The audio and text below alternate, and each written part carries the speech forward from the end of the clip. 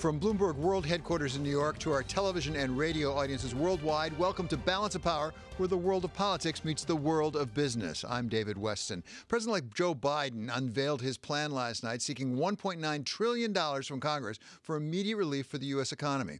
I spoke with Larry Summers, but first we're going to hear, actually, I think, from President-elect Biden, are we not?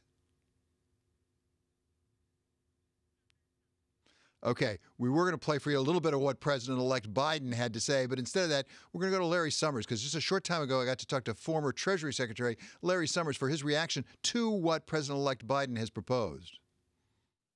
This is probably the boldest economic proposal since the Great Society, and perhaps the boldest economic proposal since the New Deal.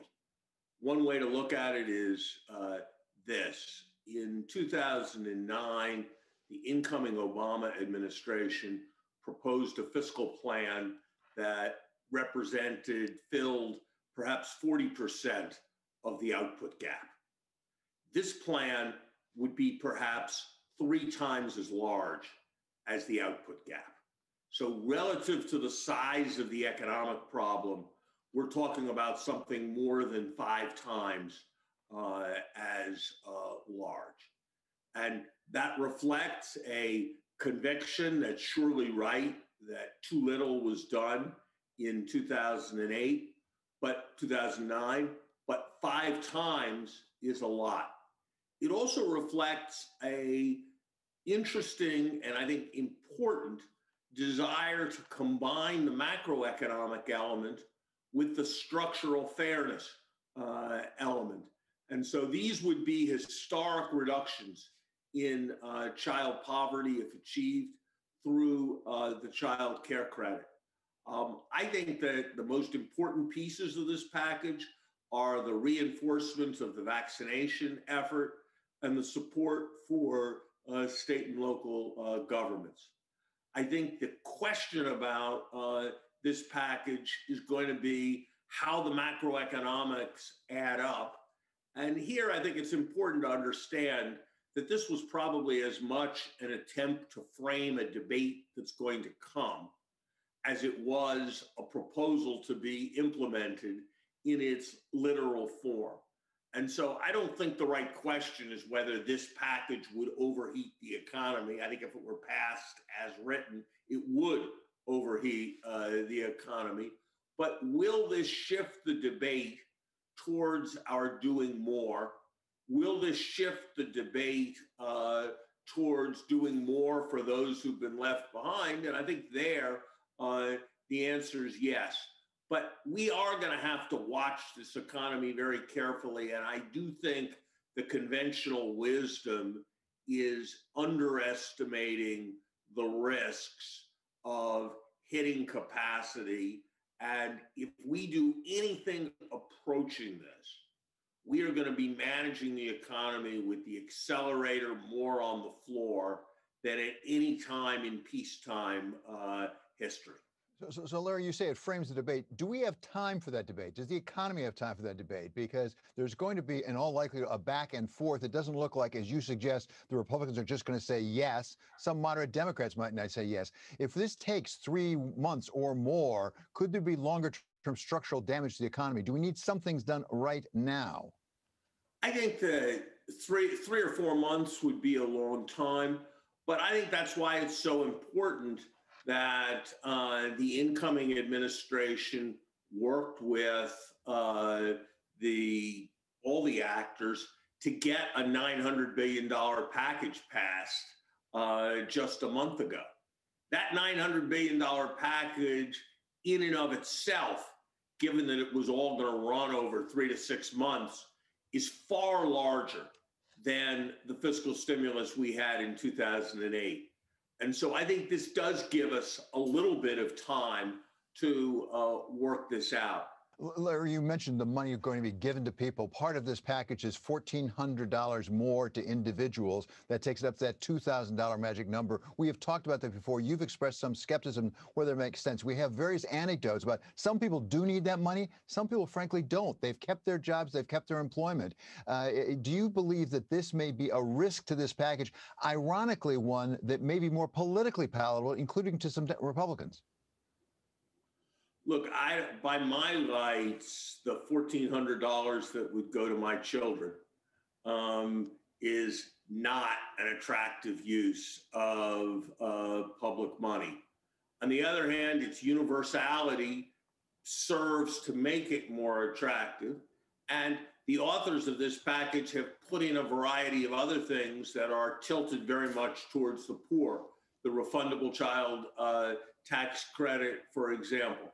But I think we're saying the same thing, David, which is the risks here are on the side of just doing so much on such a scale to give money to people in a way that isn't completely targeted, that may use up space that could have been used for much more fundamental and important investments. That was part of my interview with former U.S. Treasury Secretary Larry Summers. You can hear more of it on Wall Street Week. That's airing tonight at 6 p.m. Eastern Time. We're going to be joined by Afsani Beshlas of the Rock Creek Group and Gillian Tett of the Financial Times. Once again, that will be 6 p.m. this evening on Bloomberg Television and Radio. But now let's get a check on the markets with Kayla Lyons. And Kayla, as far as I can tell, the markets are not terribly excited by what they heard last night from the president-elect. I don't think the markets are terribly excited about much of anything today, David. We are looking at a red day for equities really across the board. There could be a couple factors at work here. One is it is a Friday before a holiday weekend, could be a little bit of taking risk off the table. But then, of course, you also had earnings season not off to a great start when looking at the big banks. Citi, JP Morgan, Wells Fargo, all reporting, none of which were greeted kindly by the market. For Citi, you had that miss on fixed sales and trading. For Wells Fargo, another $1 billion charge. That is taking the KBW Bank Index down by about 3.5% today. Then on top of all of that, we know financials have been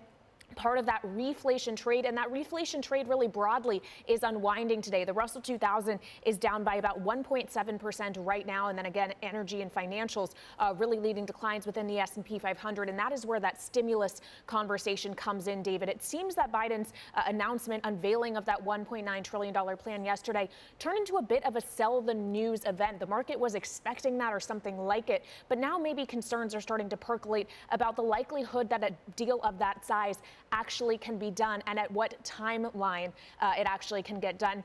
Underscoring the need for stimulus, of course, David, is a slew of economic data we got today. We got a number of points, but the one real standout is retail sales that disappointed to the downside in a big way, falling 0.7%. Economists were expecting it to be flat in the month of December. Plus, the month of November was also revised lower, and you had Michigan consumer sentiment coming in a little bit weaker than estimated. So it reveals some concern on the part of the consumer as the virus continues to rage, and there is not yet more stimulus on the way, David. Okay, thank you so much, Kayla Lyons, for that report on the markets.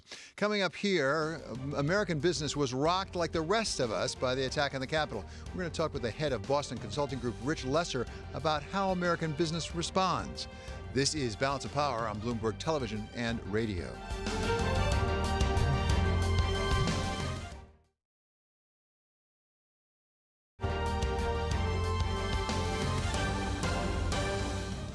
This is Balance of Power on Bloomberg Television and Radio. I'm David Weston. For Bloomberg First Word News, we go now to Mark Crumpton. David, thank you. Federal prosecutors say that rioters who invaded the Capitol last week plan to capture and assassinate elected officials. That was in a court filing for a case involving an Arizona man who authorities want to keep in custody. They say the man left a note for Vice President Pence saying, quote, "It's only a matter of time. Justice is coming," end quote. President-elect Biden will have more to say this afternoon about his plans to speed up the vaccine rollout. His $20 billion plan is part of a broader $1.9 trillion coronavirus relief proposal he announced last night. Bloomberg has learned that Mr. Biden's team wants to build further public confidence in the safety and effectiveness of the vaccines. The British Prime Minister Boris Johnson has been briefing the media on the coronavirus. He says all UK travel corridors will close from 4 a.m. local time on Monday. He also says over 3.2 million people have been given the vaccine in the country.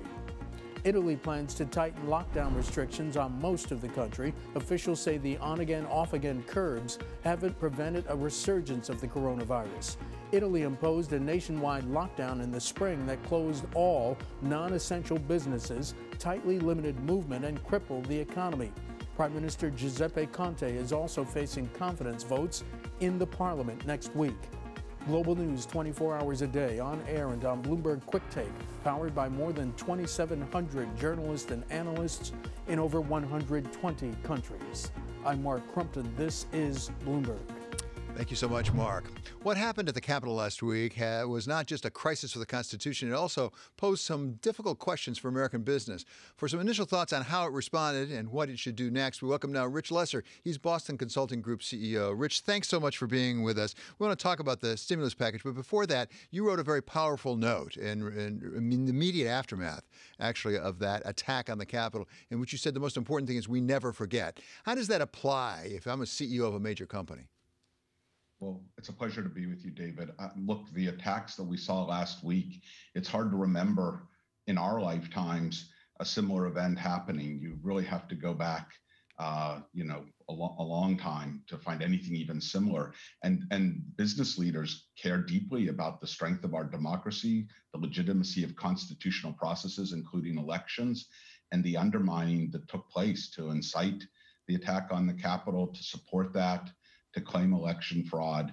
And I think in general believe we need to reinforce principles, constitutional elements, democratic processes. We can't forget it. Otherwise, we risk having it reoccur. You deal with CEOs, C-suites, members of the boards of directors of major companies around the world all the time. We can think back to 4 years ago when there was a real embracing by President Trump as the new president of American business, and a lot of CEOs going to the White House and really spending time with him. As American business looks at President Biden now, as he's about to take office next Wednesday, what thoughts do you have about how they deal with President Biden and his administration, maybe differently from President Trump? I actually think many business leaders will want to look for paths to work together with the new administration, partly to reinforce the strength of the country, given the events that we've seen recently, and partially because there's the potential for a shared agenda on really important elements: investing in infrastructure, climate, addressing the digital divide, addressing education and opportunity, particularly to deal with racial equity issues, but also more broadly, immigration. There's a large space and trade, of course, where we need some stability and to keep moving forward. And on all of those elements, there's room for overlap and a shared agenda. And of course, there'll be pressures on both sides to adopt more extreme positions and not be willing to compromise. But I think business will be looking for the opportunities to push ahead on those agendas. Rich, you deal in strategy for corporations. Give us a sense on the strategic issue. You talked about overlap. It's like a Venn diagram. There's some overlap, but they're not the same agendas. No corporation is going to have the same agenda as an administration in Washington. How do you advise a CEO and the senior management of a company to make sure they find that overlap, embrace that where our agenda aligns, but you don't get sucked in, if I can use that term, sucked into going too far into what the administration wants, but might not be best for your long-term vision for your company?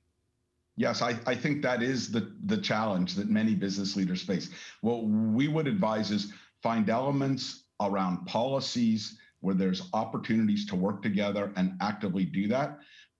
State where you disagree, that's fine, but not use the disagreements as a roadblock to working together to move the country forward on places where there is the potential for agreement. And I think we saw that even in the last administration, that was clearly so much more difficult because so much of the rhetoric and language was so hostile to the values in many companies that I think, having tried to find ways to work together, most ended up trying to just create distance. But I think there's another opportunity, again, very different leadership, a different time, and it's the right thing to try to look for the places where progress can be made together. We've been talking about the administration and the president, but of course there are connections between most major corporations and members of Congress as well, Senate and House. They have business up there. They need relations with these people. They need to talk to them about it.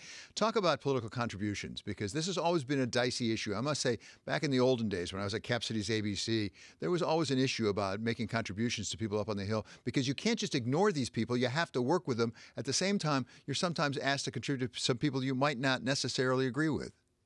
I think that's always been true, as you said, David. But I think what we saw happen last week has raised that to a different level. And the votes that were taken immediately after the attack on the Capitol has just put much more pressure, but also reflection inside many boardrooms and executive rooms about what is the right response. And we see it in the announcements that Dow and Marriott and Walmart have taken, and the pausing for reflection that we've seen from PepsiCo and JP Morgan Chase.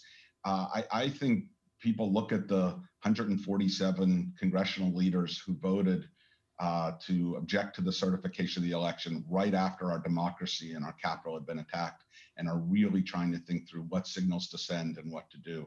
And I suspect that reflection is going to continue for a while. I don't think we're beyond that, and we won't be for a while because our investigation's underway. We don't know what else we're going to learn in the weeks ahead.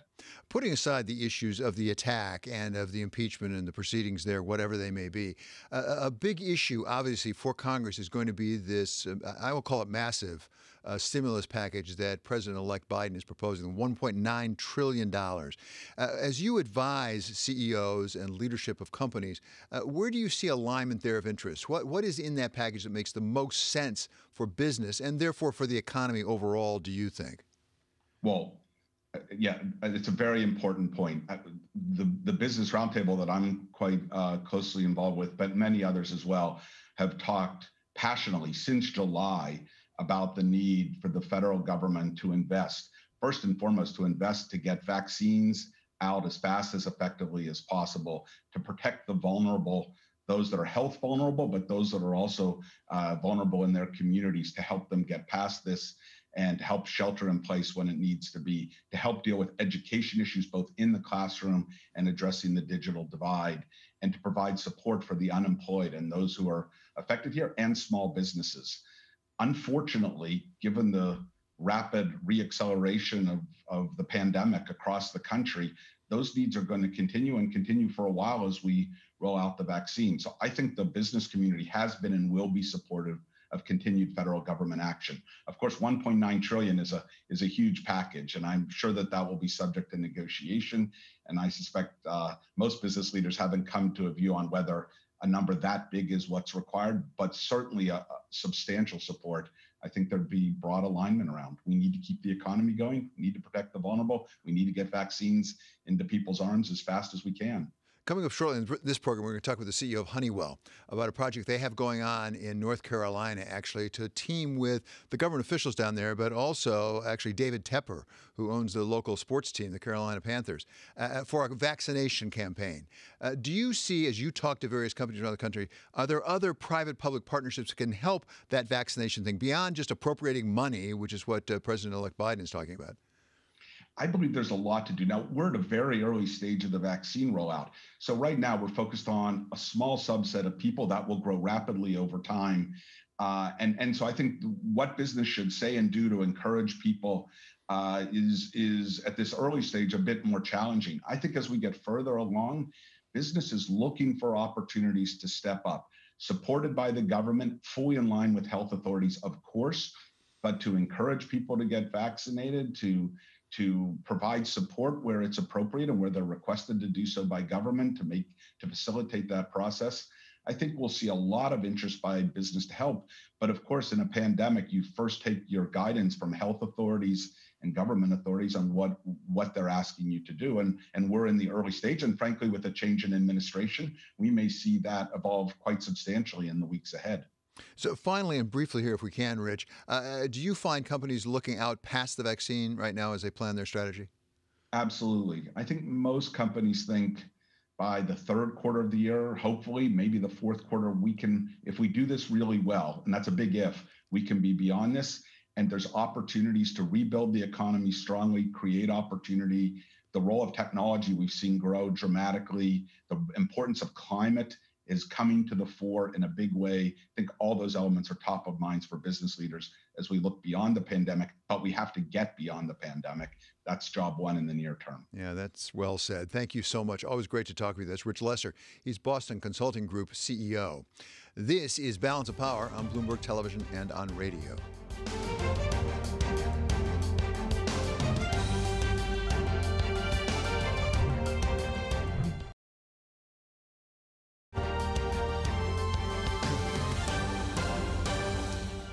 This is Balance of Power on Bloomberg Television and radio. I'm David Weston. It is time now for our stocks of the hour. J.P. Morgan, Citi, and Wells Fargo. They started out the unofficial start of the fourth quarter earnings season this morning. We welcome now Bloomberg's Wall Street reporter Sonali Basak to give us an overview. So, Sonali, what did we find out? It looks like one good, and two not so good. That's exactly right. For J.P. Morgan, you have a record quarter of profitability here. But of course, nobody trades on yesterday's news. They're always looking forward to what's tomorrow. And you have a lot of risks ahead for the big banks. Even though Jamie Dimon is looking forward to a better second quarter, he says that if the vaccine rollout stumbles or other risks starts to arise, like all of this can be completely unraveled. So, but barring that, we can see market levels hold strong. The question is can they make as much money in the big investment banking businesses as they had last year? Of course, in the consumer business, we're still seeing pressure on net interest income for them, Citigroup, and for Wells Fargo, which we know still has that asset cap, David. Yeah, at the same time, J.P. Morgan is just extraordinary. I heard you this morning on radio and TV, and it was pretty extraordinary. Jamie Dimon, though, is still looking for some threat out there, and I guess he's finding some potential competition in China, is he? You always have to look around the corner, right, David? He said he's terrified of financial technology that's here in the U.S. And he said that, yes, that China, the big technology giants, can make bigger inroads in the U.S. over the longer horizon, over the next several years as well. In the near term, some of these fintechs, though, they're getting very big. You know, Stripe, in their most recent funding round, can become as big or bigger than Goldman Sachs itself. At the same time, there's a transition going on at Citi. What did Michael Corbat leave behind for his successor? Well, it was great. Today we actually heard from Jane Fraser on the call, and analysts couldn't ask her questions fast enough. The first couple questions really directed at Jane Fraser, what her strategy is moving forward. You know, of course, they are able to resume buybacks. That's something to hold on to. However, the way they will spend their capital on growth and how to remain competitive themselves is still a big question mark. But we can expect digital investments there as well. At the same time, Wells Fargo just keeps trying to get out from under the pressure. I can't believe it. This morning, you can't think of how many ways an analyst can ask the same question about an asset cap. Until that is clear from their horizon, it will be harder for Charlie Scharf to create a growth story. But he did say that a lot of his changes are underway. Okay, thank you so much to Sonali Basak for the report on the banks. Coming up, we're going to talk with this Honeywell CEO. He's Darius Adamczyk about what he's doing on vaccination. This is Bloomberg.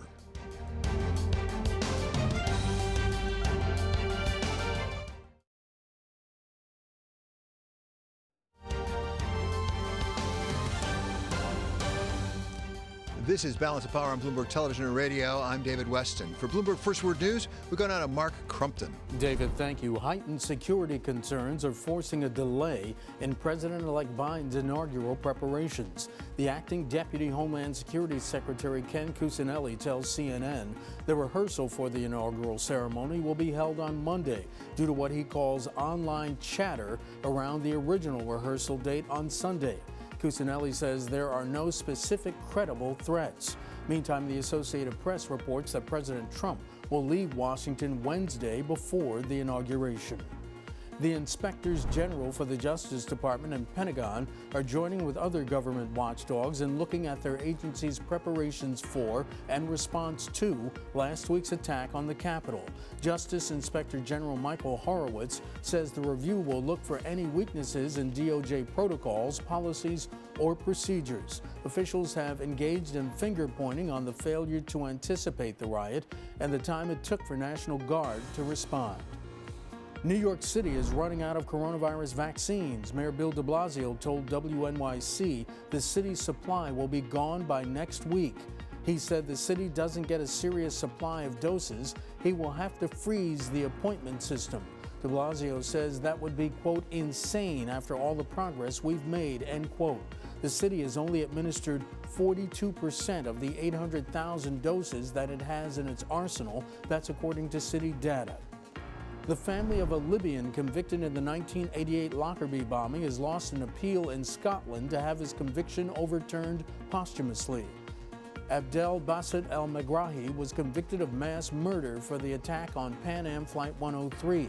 The bombing killed all 259 people aboard the plane and another 11 on the ground. El Megrahi was freed in 2009 on compassionate grounds because he was terminally ill. He died in Libya in 2012.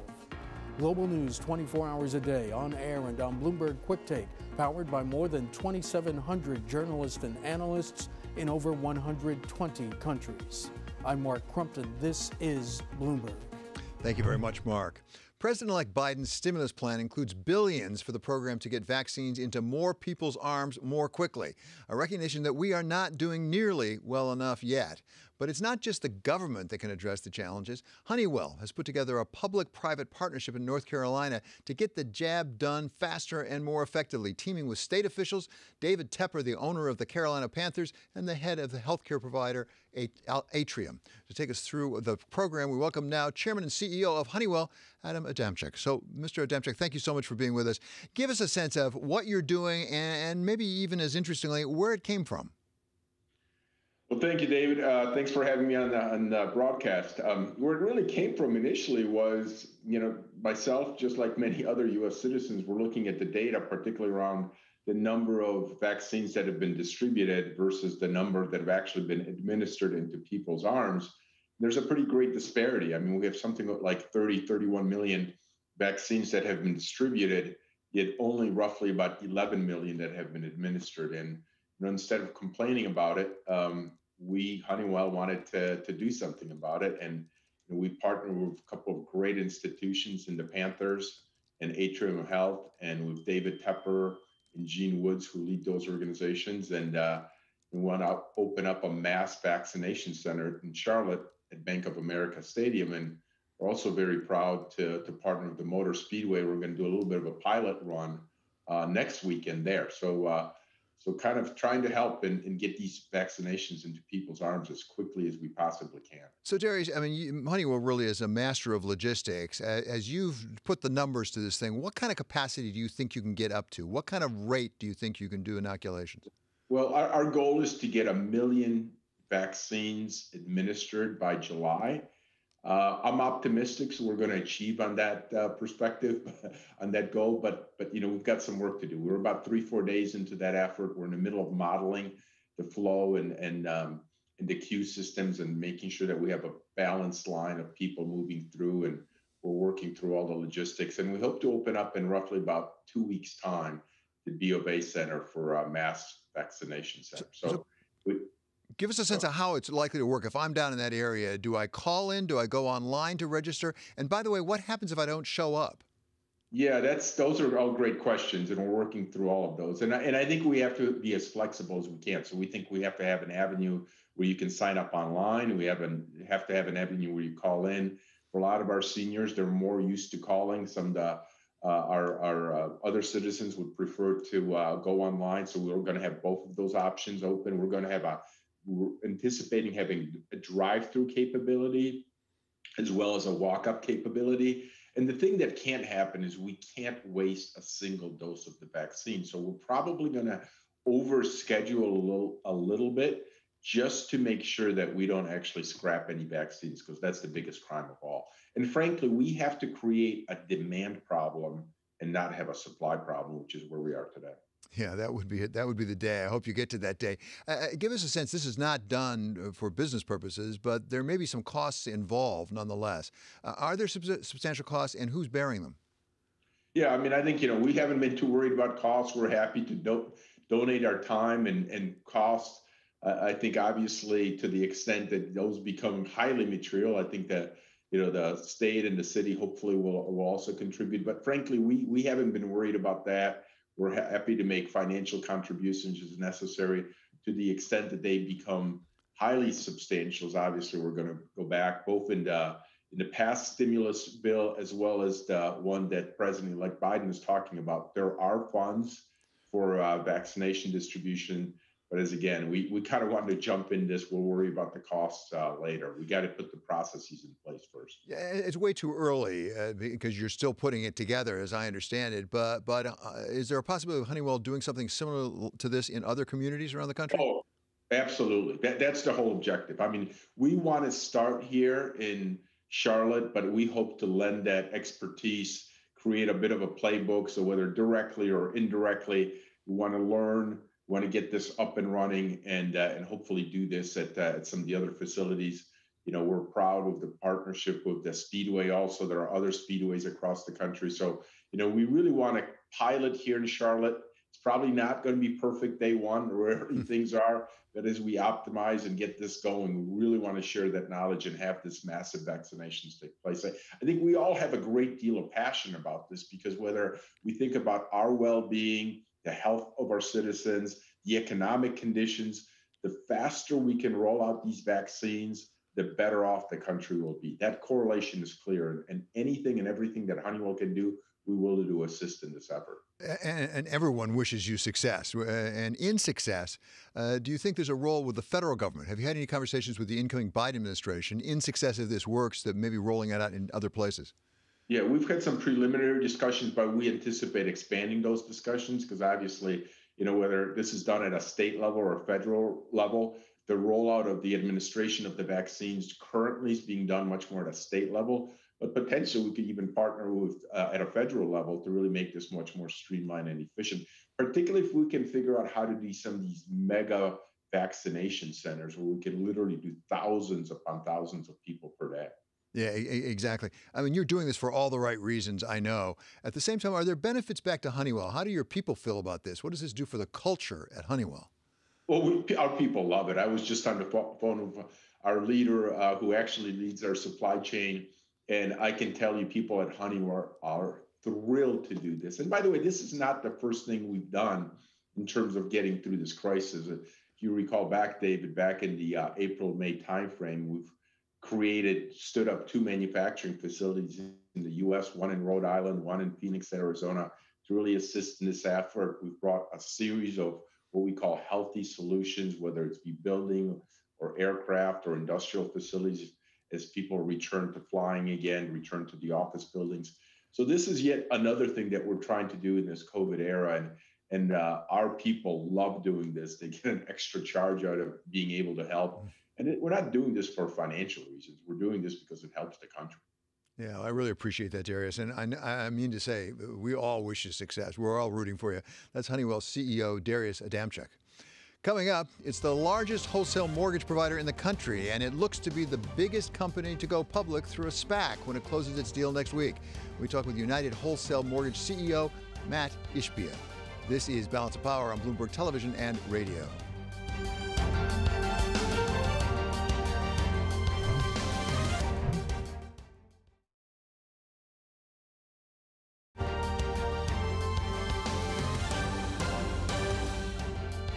This is Balance of Power on Bloomberg Television and Radio. I'm David Weston. The home mortgage business is on fire, having written about $4.4 billion in new mortgages last year. That's $600 billion more than the prior record, that way back in 2003. And the company with the biggest share of that booming market is United Wholesale Mortgage, which doubled its mortgage originations last year to over $200 billion. United Mortgage has been a private company, but that's due to change next week when it goes public through a SPAC, expected to be the largest ever. And we welcome now its CEO, Matt Ishiba. So great to have you with us. As I say, a fellow Michigander. It's good when Michiganders do well. Give us a sense of what drove this extraordinary market last year. How much of it was people moving out of urban centers? How much of it was just low interest rates? What really is driving it? Yeah, the mortgage market was really great last year. It's really a combination of a lot of things. Obviously, the Fed buying a lot of mortgage-backed securities, so rates have been low. 30-year fixed rates in the 2s, you know, can't get much better if you do that. So a lot of people are refinancing, but also it helped with affordability because people could buy houses. And I think now home means more than it used to with the pandemic. People are in their house for months at a time. They want to live in a house so they have a little bit more space. And so we've seen a lot of people move from urban to suburban. But at the same time, people just realize that home matters more. And so a lot of purchases, and obviously with low rates, the refinance refinance really spurred a lot of activity. So how sensitive are you to that mortgage rate? Because part of the thing that's driving that is we've got a Federal Reserve that's buying up a lot of mortgage paper. Are you sensitive if that backs off? Does that really hurt your business substantially? You know, everyone's doing great with low rates, right? 30-year fixed in the twos is very, very low. But for UWM, our business, we're actually traditionally more of a purchase business. So we're not actually doing as well as everyone else was doing in this refi boom, but we also are a lot less cyclical. So when the purchase market, we're the largest purchase mortgage company in the country. So when the purchase market becomes a thing, that's actually when we're going to gain market share. So we kind of win in both markets in that respect. So I don't understand your business, and you can explain it a bit to me. How are you getting the margins you're getting? Because the numbers I've seen are just astronomical. You know, it's all about, you know, finding great mortgage brokers. So we work with mortgage brokers. Findamortgagebroker.com. There's a lot of great mortgage brokers. It's the cheapest, fastest, easiest way to get a mortgage. And so what we're really big on is helping advocate for them and help educate consumers that the best way to get a mortgage is go through them, and you get great partners. And you know, all the margins are good in general. That's really a part of the rates. But the reality is the long-term focus is the cheapest, fastest, easiest way to get a mortgage through a mortgage broker, and we're really big proponents of that, and that's going to help us grow going forward. Well, that's my question about the growth, because your growth has been extraordinary. I think you're the fastest growing mortgage broker, mortgage company in the country. Is that why you're going public? No, that's not why we're going public. Well, we really think going public is going to really, you know, we've been competing in a really big market for years. I've been here 18 years. The company's been in business 35 years. I went from 12 people to 8,000 people. And we've been competing with the biggest lenders in the country. Now we're going to have a level playing field. Give us access to the same resources, same capital structures. Now we can actually put fuel to the fire of our growth. So we think it's like the launching off path to take our growth to the next level. And not only, right now we're the #2 overall mortgage lender, and that's not in the goals. The goal is to become #1, and we're going to work towards that every single day. So how much do you compete against the big banks, the Wells Fargos of this world, the JP Morgans, the Bank of Americas? Yeah, I mean, you know, I think the top 5 lenders, that's 3 of the top 5, along with us and Rocket Mortgage. Those are the top 5 mortgage companies. So we compete with them, but it's really our mortgage brokers that are competing with them. And so it's educating consumers and realtors the fastest and best way to get a mortgage is through a broker. And so we're really big on pushing that and educating people, because we know if they go there, then we got a chance to help those consumers. Can you keep this growth rate up? I mean, trees don't grow out of the sky, as they say. Is this possible, Matt? You know, it depends on how you think of it. The market share growth, absolutely. Now, I can't control that the mortgage market is going to be a $3 or $4 trillion year every year. However, the mortgage broker space is really where we play in. It used to be over 50% of the market. It went down to 14%. Now it's back up to 20, and it's going to go to 30, 35% in the next 5 years. So our sector is actually growing, even if the mortgage market goes down. So the short answer is yes, we can continue to grow, especially if you're looking at market share perspective. So Rocket Mortgage, isn't it located in Michigan as well? Yeah, they're about 20 minutes from us. Okay, so what's going on in Michigan? Why Michigan? You know, I think it's a blue-collar town with a lot of hardworking people. You know, obviously it's the Motor City. A lot of people call it the Mortgage City now. There's a lot of access to but we have a lot of great, hardworking people here. And the key to our success is our 8,000 people at our company. And so that's what makes us grow. And I'm sure that's a lot to do with Rocket's success and a lot of other great companies in this area. When you talk about mortgage brokers, a lot of people get a little nervous thinking back to the 2006, 2007, what that led to. Have we taken care of that risk of people, mortgage brokers now I'm talking about, writing mortgages that shouldn't get written?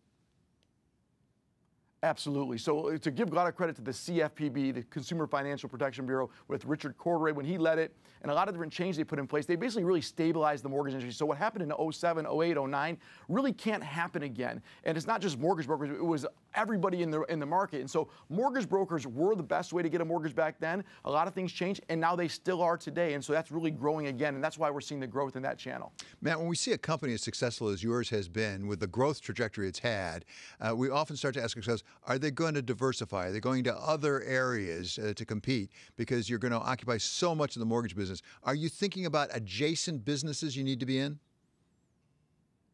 You know, one of the benefits of being public is we have access to look at other things. But the reality is, you know, we try to dominate in our sector, which is the wholesale mortgage space. We still think there's a lot of growth. Not only, you know, we're 35 to 40% of our wholesale channel, but the channel is going to grow. And so we're going to focus on that.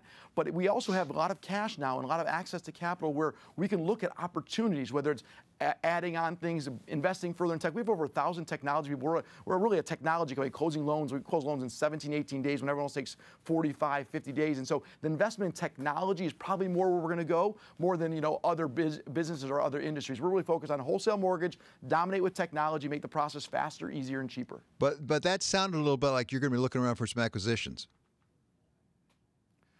We have access to do that. We look at it, but we build almost everything from technology perspective. But we have our eyes open. We have access to cash. Once again, it's a level playing field now. Now give us a chance to compete head to head. We're going to continue to take market share. Okay, Matt, really great to talk to you. Good luck next week as you close that deal. That's United Wholesale Mortgage CEO Matt Ishiba. Coming up, we welcome our regular political contributor, Jeannie Sciangeno of Iona College. But this time, we're in a different role as author of the new book, American Democracy in Crisis. In the meantime, a headline is crossing the Bloomberg right now. It just as happened. We knew it was coming, but it still is sad. The total number of COVID-19 deaths globally has now passed the mark of 2 million. This is Balance of Power on Bloomberg Television and on radio.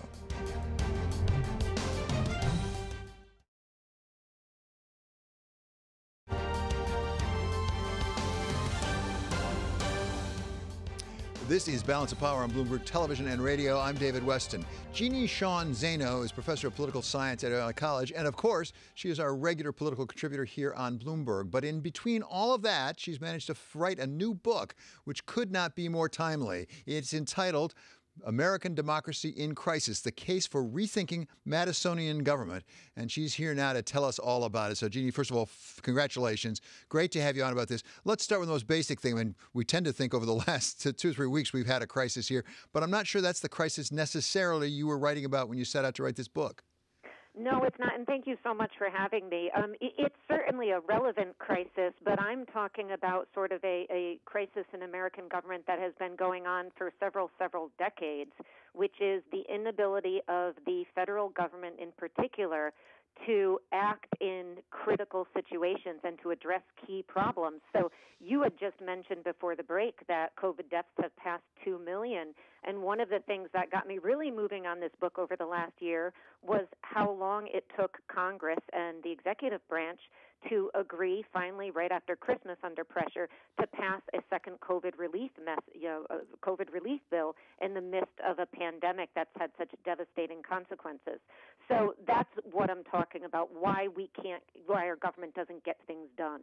There's a long list of things that you mentioned in the book where people across the country of any political persuasion just don't feel our government is getting done what we need to get done. Why are you picking on James Madison then, though? Well, the reason I'm picking on poor Madison is he is the father of our Constitution, and of course his goal was to set up a system that protected liberty, which at that time mainly meant property. And if your goal is to protect liberty, the first thing you do is divide power so nobody can come together in the governmental sector to impede on your liberty. And he did that beautifully. But what he didn't think about was that 240 years later, not everybody may agree that liberty protection is the only goal of government.